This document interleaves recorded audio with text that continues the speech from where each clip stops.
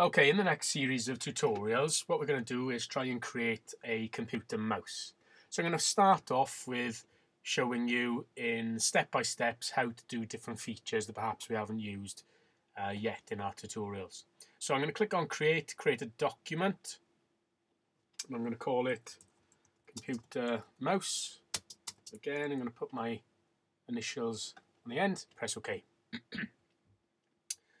So with this, you know, we can have a little bit of flexibility, but try to stick as close as you can to the dimensions that I quote as I go through, just so that we can make sure that all of our components, all of our parts go together when we go to our assembly. So I'm going to start off by drawing on the right plane, and I'm going to view it on the right. So I'm going to start, as I said, to draw a computer mouse. I'm going to give the computer mouse, by clicking on sketch, I'm just going to say the length of the computer mouse is going to be a set dimensions. I'm going to start off by drawing a construction line. So I can select line and construction line. A construction line basically is something that just helps me along with my drawing. So I'm going to say that the length of my computer mouse is approximately, I don't know, maybe 90 millimeters. So I'm going to escape line, and as you can see, I've just made the mistake of shifting my drawing, so double click on right to bring it back. So if I said that I'm going to make this 85, if I make the entire line 85, and then split that up, because I want to retain the center, it's just a habit of mine really, just to keep everything centered where you can. I'm going to select the end point of the line and the center plane. I'm going to set that to 42.5. So now when I press green tick and I go back to my isometric drawing, I've just got a little construction line that I'm going to try and draw everything within. So the first feature that we're going to have a go at doing is creating a new plane. And I'm going to create a new plane off this front plane.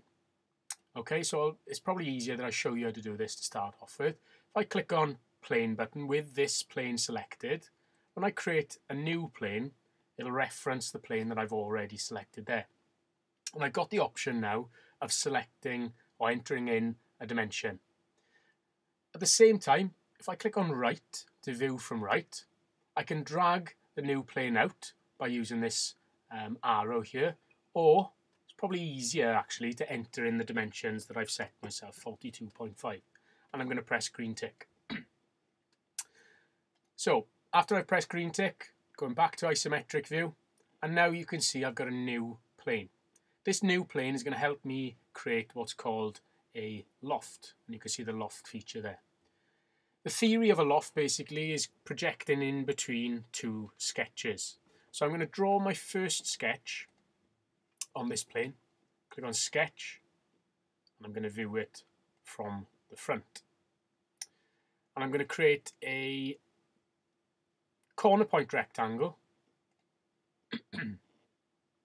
going down to this plane, okay, this bottom plane here, and I'm going to give it some dimension. So this is going to be the very tip of my mouse. So think about the mouse at the front that you're probably using. What is it at its widest point? So I'm going to say probably on mine maybe 45. Okay, so I'm going to enter in a width of 45, and again to retain or to keep it in the center, I'm just going to center this to 22.5, so it's half of the dimension that I just entered.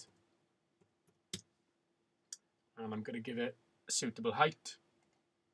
I probably think no more than 15. There you go. So if I just press green tick and go back to isometric view to show you what I've just drawn, I've drawn the first part of my mouse on this plane. I'm going to draw the next part of my mouse on this plane here. Okay, so what I can do temporarily is just hide this sketch.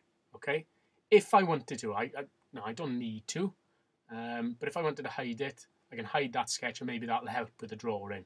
Actually, I'm going to keep it in place. So if I click on unhide, show, Okay, so I'm going to draw now on this front plane. And the reason being is you basically need to draw on 2 planes to create the loft feature. So if I click on front, so I'm just viewing it from the front, I'm basically repeating the process of what I've done with my original rectangle. So if I create a corner point rectangle, draw it so that it snaps onto the bottom plane. And now I want to make this rectangle slightly larger. So if I say, I don't know, let's set that to 60.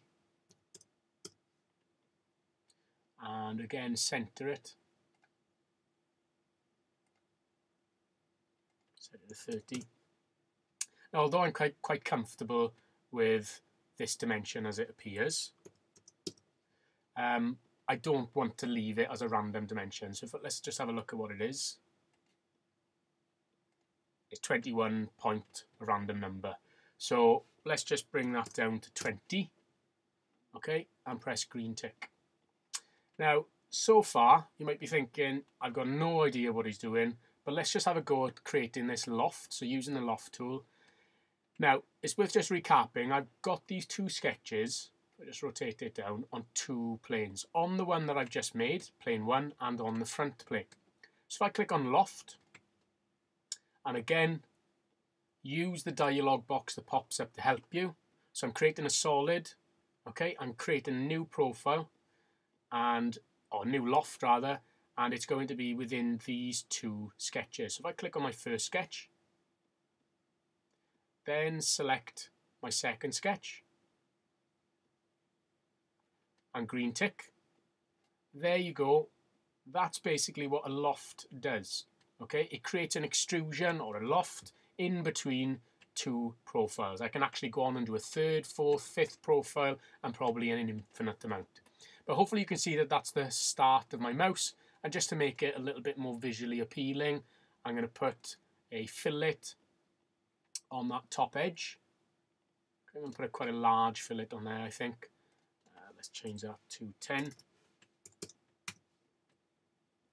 And let's add a slightly softer fillet to that edge. And rotate it around to the opposite side.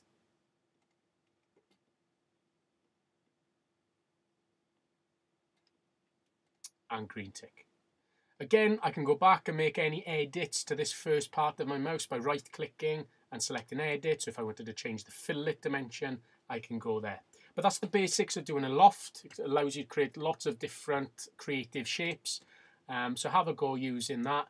Try and stick to the dimensions that I've quoted because we'll build up the rest of the mouse.